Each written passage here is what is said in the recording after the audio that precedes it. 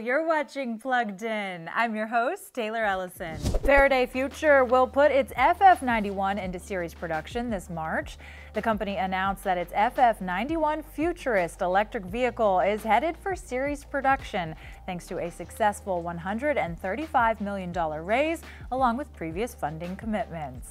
The FF91 Futurist received a 381-mile EPA range rating last October. This tops the vehicle's main competitor, the Tesla Model X, which tops out at 348 miles. Powered by 3 electric motors and making 1,050 horsepower, the FF91 can sprint from 0 to 60 miles per hour in just 2.4 seconds.